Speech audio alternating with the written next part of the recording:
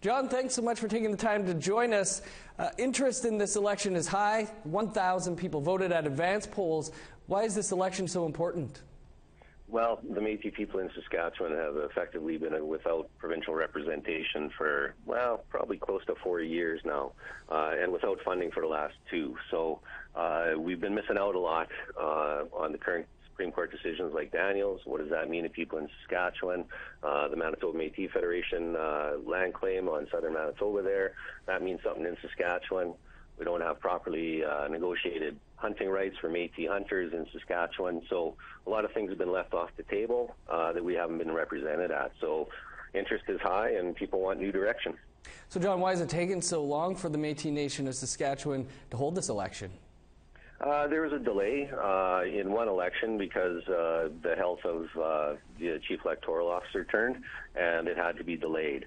But prior to that, effectively, they tried to get elections going, but, it was one thing or another, or one side or another kind of slowed things down. So, sure, it's gone on a little bit too long, but nothing you can do about it now but get out and vote on Saturday.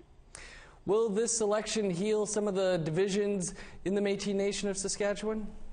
You hope so, but you know what? It's the people that got to make those healing gestures. The voters can vote, and if they put the right people in, the process will start. And if they put in a mix, then everybody has their own job to do. So, and people are going to hold them to it now because there was a real frustration about the lack of progress. So, lots of people are going to vote, so that means we're more engaged and we're more attentive to accountability. How closely do you think the province of Saskatchewan is watching the outcome of this election? Oh, them and the federal government are both watching. It's there's the federal negotiating tables for the Métis now.